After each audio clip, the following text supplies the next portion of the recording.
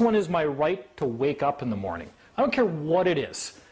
You send them a fee schedule to let them know that violating any of your rights is worth, okay, what, $1 million? $1 million. Okay? Now you got, so all your rights could fill this car lot if it's just your rights are imaginary car lot. So what you're saying to the government is, you're not negotiating at all. You want the government to know that when they come onto your car lot and they purchase a car, your price is clearly listed on the windshield and it's $1 million and it's non-negotiable. At that point, it's their choice if they want to buy the car or not. And if they want to buy the car and kick your teeth in, then they're going to pay your price. And it's their choice at that point. And that's contract law. Yes.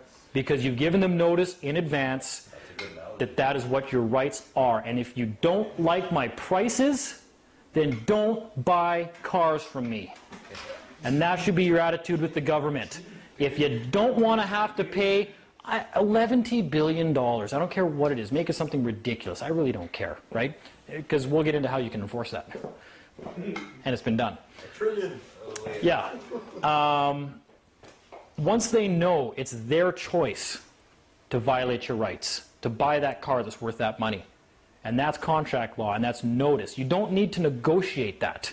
You can, but why would you? Of course you can send the government notice, say, well, I think my rights are worth $1 million apiece. What do you think they're worth? But why would you? Right?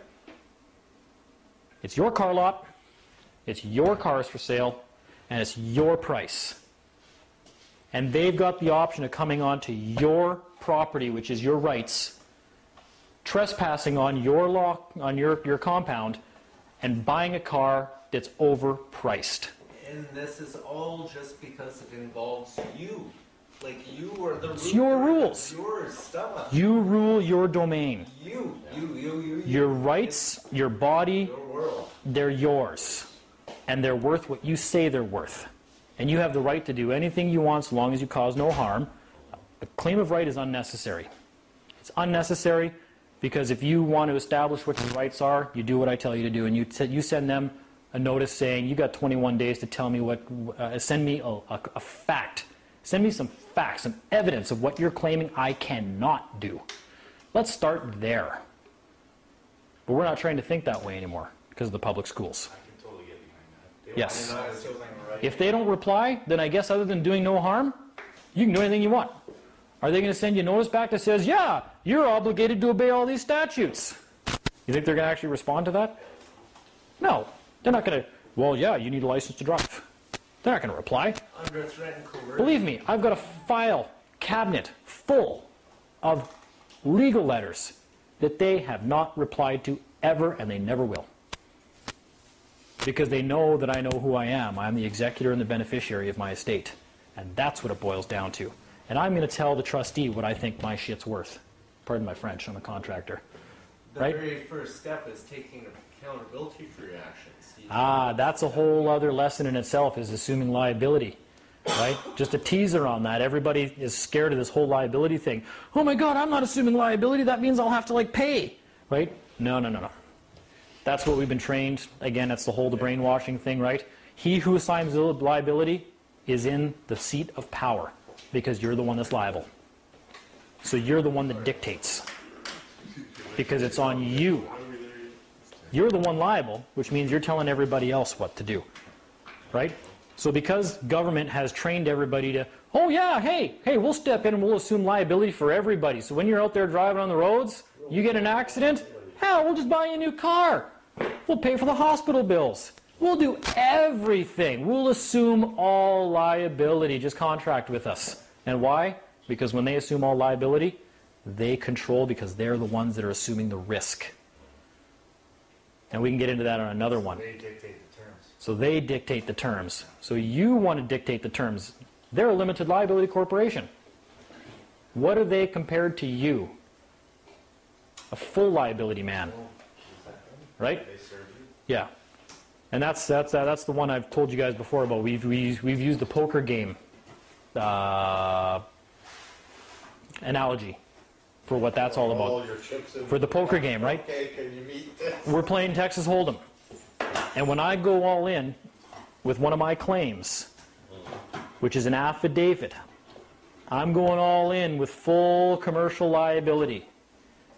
This guy over here has half the chips. He's limited liability. He can't throw out an affidavit. He's a corporation. Doesn't really exist. He's limited liability. He can't match what I put in. I win by default.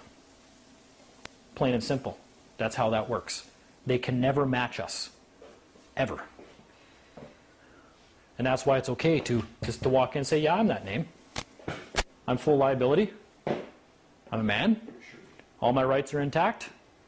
And I'm the heir and executor of these proceedings.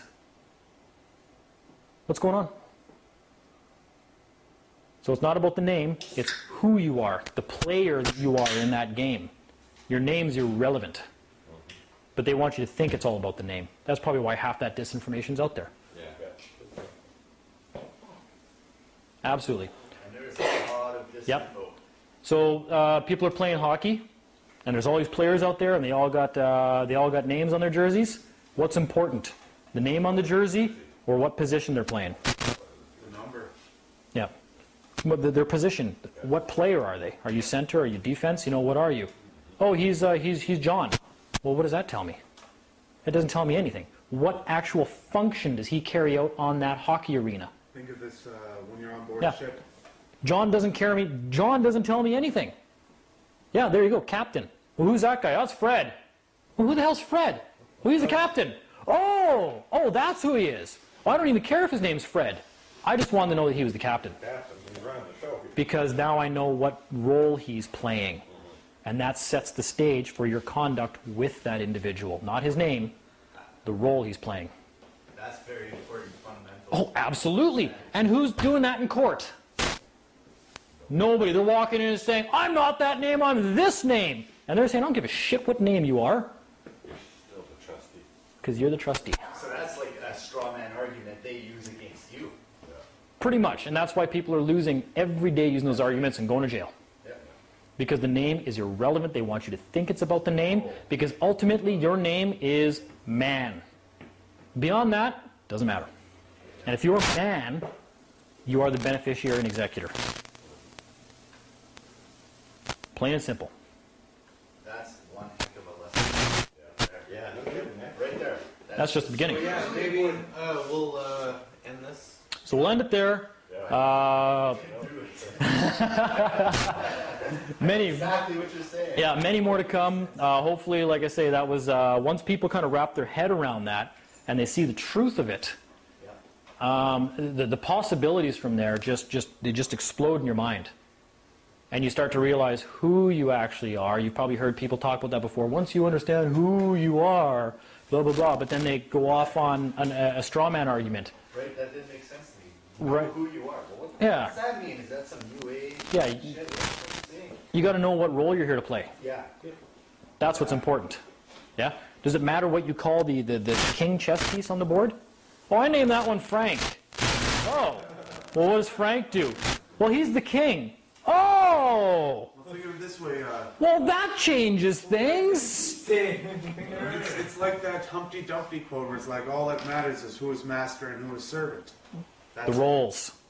Figure out who the roles are. I said that in court on, I think, January 4th when I was in, where I said, excuse me, I said, clerk, I'm just trying to figure out what roles everybody's playing here. I said, and I know I'm the beneficiary. I said, who did you appoint the trustee? And she just went, You're not supposed to know that. and there was about a minute of that. I was like, okay. I said, apparently you're not going to tell me who the trustee is, so I'm just going to assume it's that guy. Oh, is this that free man stuff? You know, blah, blah, you know, they started that kind of thing. I just said, well, I'm not here to even make that argument. I'm not going to. Talking about it. Yeah. And that's exactly what you're going to say. And even if you are pegged down as, like, sorry. Whatchamacallit, this Freeman philosophy or this Freeman group or this Freeman association or whatever, We're all like spiritual beings. Like we all discover our own lessons on our own or whatever. Yeah. You don't have to identify with it. And if some judge is going to come down on you because you identify with these freeman philosophies, or That's an attempt. That's an attempt to humiliate you and ridicule you, to make your to make your argument seem like, oh, you're one of those guys, you know, like. Violation. One of That's- the Bill of Rights and the Charter of Rights is no discrimination for beliefs or association, blah, blah, blah.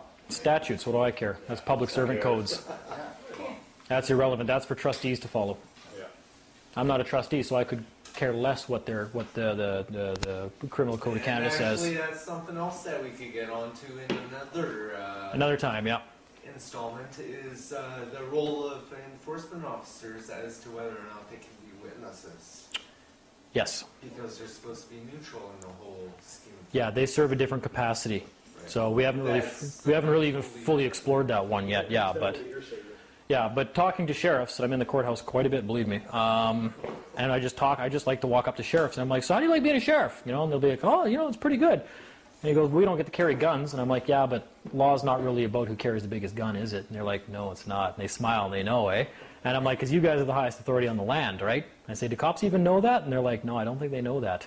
I said, it sucks you guys are paid less than them because, you know, considering you guys are the highest authority on the land, you should be paid more than anybody because you got more jurisdiction than them.